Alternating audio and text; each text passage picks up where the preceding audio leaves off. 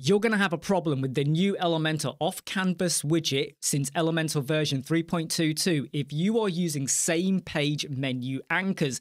Let me explain and I'm going to show you the solution. It's really simple. The link is in the video description. Go and grab it and I'm going to show you what you do. So let's say we've got a page, okay, and I've got loads and loads of sections, and eventually I'm going to open an Off Canvas widget. I've done videos on how to create that. Go and watch it. And what will be contained within that widget is a link, and that link will actually take you down to this section over here. So this particular container has an ID of hello. So when we go to the Off Canvas widget, this is what you'll see when I go and click an icon to toggle it open. And I've got random stuff in here, but this button and this heading, both of them go to this particular link. Okay, hashtag hello. They are same page menu anchors. So you're going to be thinking, well, that should be pretty simple and easy to use, right? Let me show you the problem. When I click this icon, this is going to open the Off Canvas widget. And like I said, I have done videos on this. So when I click this, it's going to take me down the page to the same page menu anchor. Now, if you click this and it took you to a different page or an external link,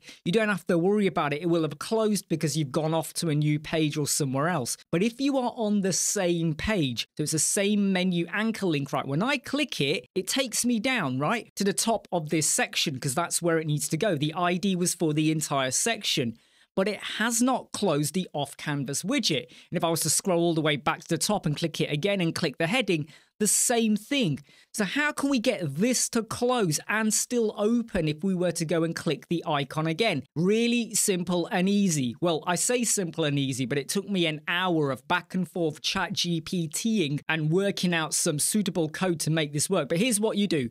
We go back over to our Off Canvas widget. Inside of our Off Canvas widget, well, we basically have a container. I'm now going to drop in a HTML widget. So we're just going to go and type in HTML and I'm just going to drop it in. It doesn't really matter where I pop it.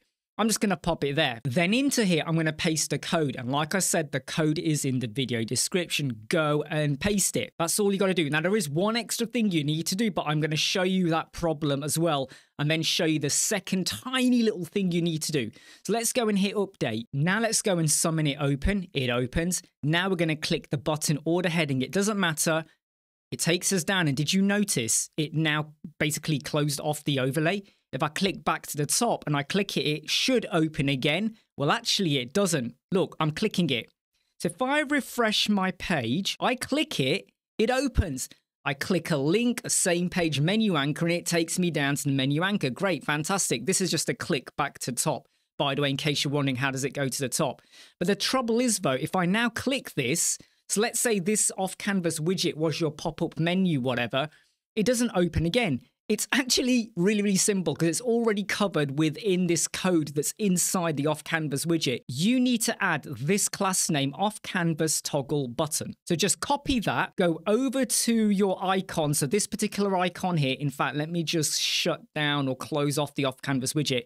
So this icon is the one that is currently summoning the Off Canvas widget. If this is all new to you, go and watch the Off Canvas widget video. You're not going to change any of this. All you're going to do is ensure that where you have the CSS class name for that icon, you are going to pop this in, Off Canvas toggle button. That's literally it. Okay, go and update and go back to preview. We click it, it opens. We click that, it's going to take us down. I click that to go back to the top and I click it and it opens. I click the heading, it goes down. Let's go back to the top again.